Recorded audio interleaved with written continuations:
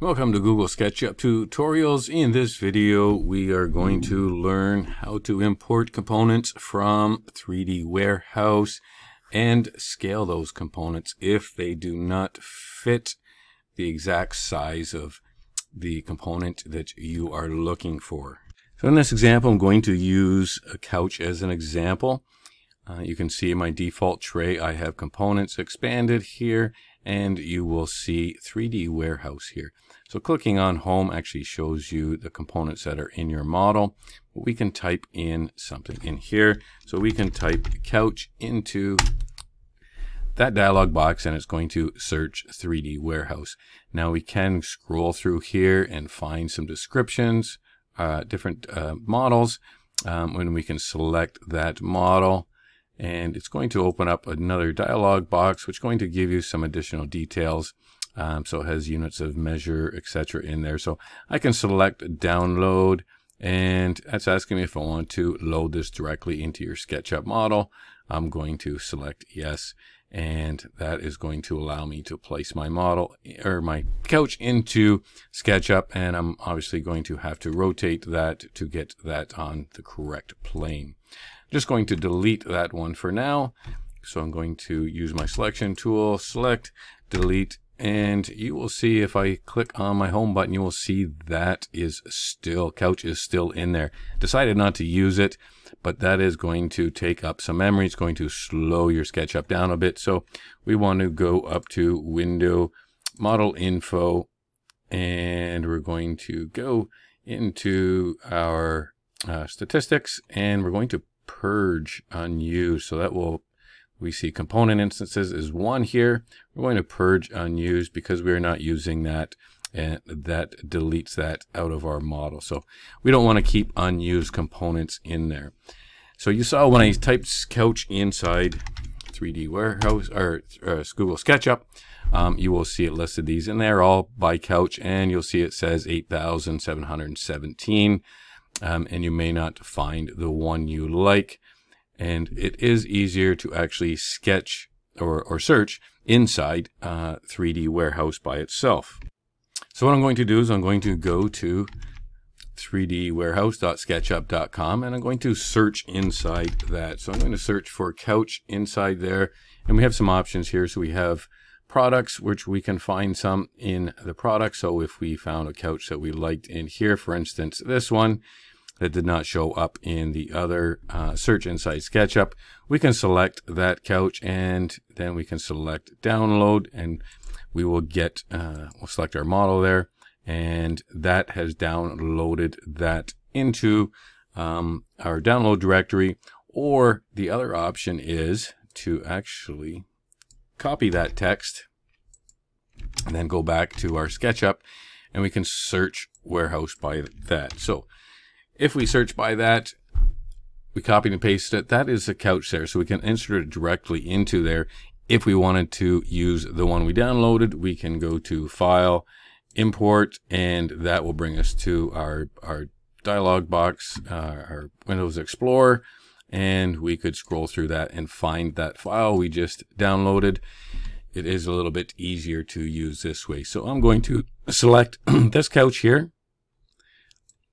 It will bring up this box again, a little more information, and select download. It asks me if I want to put this directly into SketchUp model. So that's a little bit of the advantage of using it this way as opposed to downloading and importing it.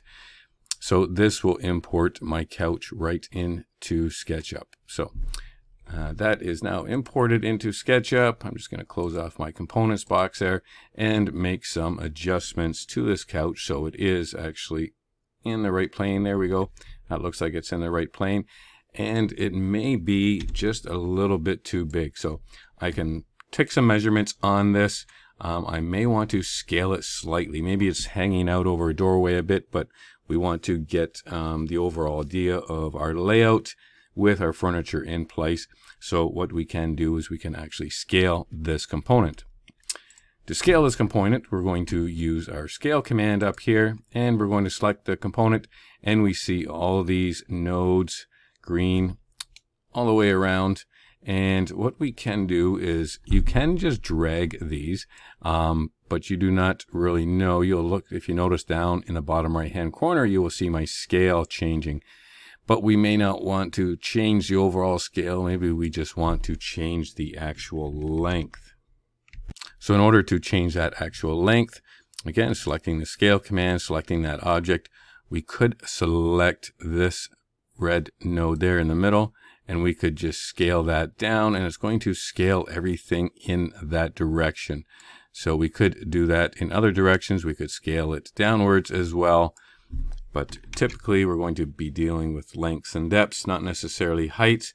So we could just select that. And again, you do not know exactly how much or the distance you're changing this to. Down in the bottom corner, you're going to see it's just going to be a percentage. So at that point, you'll see 0.70. So I'm scaling that down by 70%. That may not be the best solution, but if we do some measurements on this, we could actually scale it to the exact distance that we want. If I know the size of the couch that I have allocated room for, I could draw a rectangle just representing the base of that. So if I had a rectangle or a couch that I've allocated, and I'm going to say 130 inches by 40 inches was my couch size, then I am going to draw a rectangle that matches those dimensions. And it looks, this may look bigger or longer, but that's just a 3D perspective. But if we actually look possibly at the top view of that, you're going to see that this triangle is not as big as that couch. So the rectangle is the size that we wanted, and you can see that couch is a little bit longer. So if we want to scale down to that size, now that we have that rectangle, I can actually move that couch just onto a corner. So I'm going to move this couch over there and place it. It should snap onto that corner, and put that on that corner, and then we can actually, we have that rectangle or as a guide. So we can now scale that couch down. We can actually look at the bottom view or the top view. We're looking at the bottom view here. That will help us see the rectangle.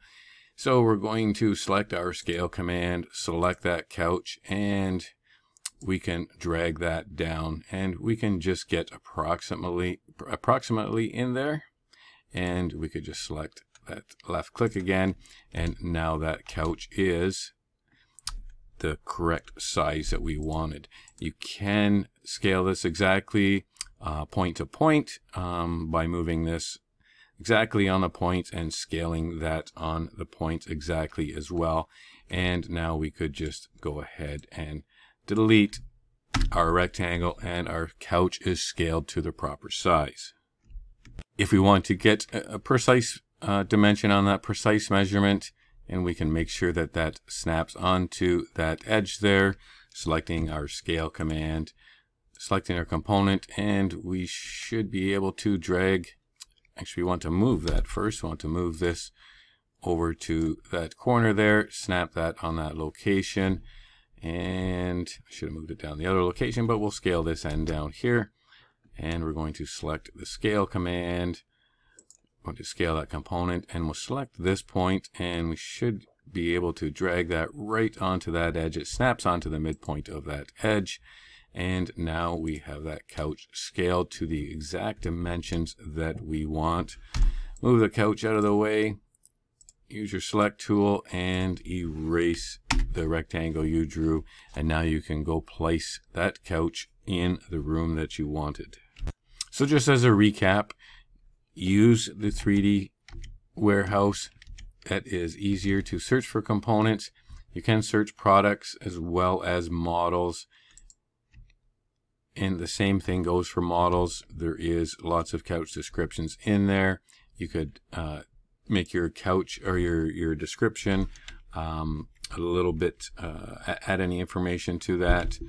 Maybe it's a pull-out couch. If you wanted to add pull-out couch, you would probably get some different results from that.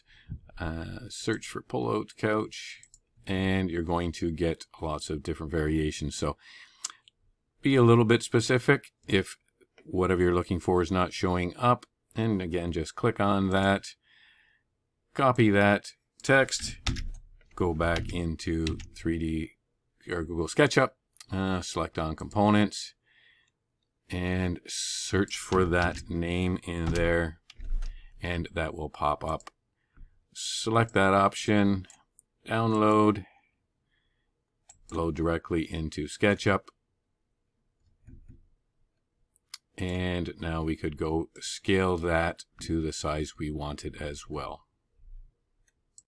You may find components that you import actually have components within components. So say we wanted to try and delete these green arm cushions here. So if we select that component, right click and explode, you will still see that it contains a component still. So there was a component within a component. So we're going to explode this one more time. And now we have different components in that chair. So, or that couch. So we could select those individual pieces like that. But when you go to move this, you probably want to make that a component first. So we're going to select it all. Make sure we have it all selected. And then we're going to use our right click, make component, and we're going to make a component called new chair or new couch. Select OK, and you will see that pops up in our components list here. So we might want to purge the one that we're not using. So again, back up to Window, Model Info, Statistics, Purge Unused, and you will see that original component that we brought in is gone, and it is just this new chair that we created here without those cushions.